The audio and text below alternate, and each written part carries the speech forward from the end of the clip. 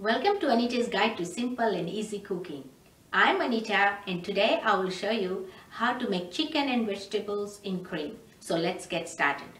Preheat your oven 180 degrees fan forced and 200 degrees in a conventional oven. Take your baking tray and spray it with some non-stick cooking spray.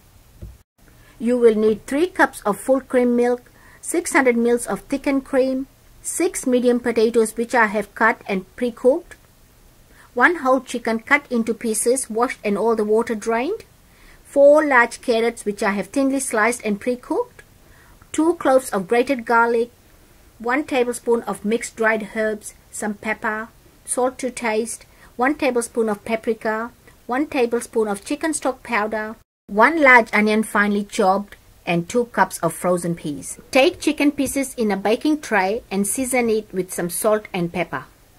And mix it well. Now add your potatoes, carrots and onions and spread it evenly. Add your chicken stock powder, mixed dried herbs, paprika, garlic and mix well to combine. Add your cream. As you can see, there's a lot of cream stuck in the container. Pour some milk in, put the lid on and give it a good shake and pour it back in. Add the rest of the milk and your frozen peas and spread it evenly. Bake it in the oven for 3 hours, turning every 30 minutes. After 2 hours, reduce the temperature by 20 degrees and continue cooking.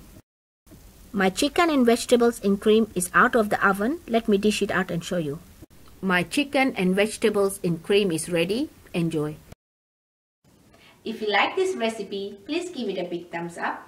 For more of my simple and easy recipes, please subscribe to my channel.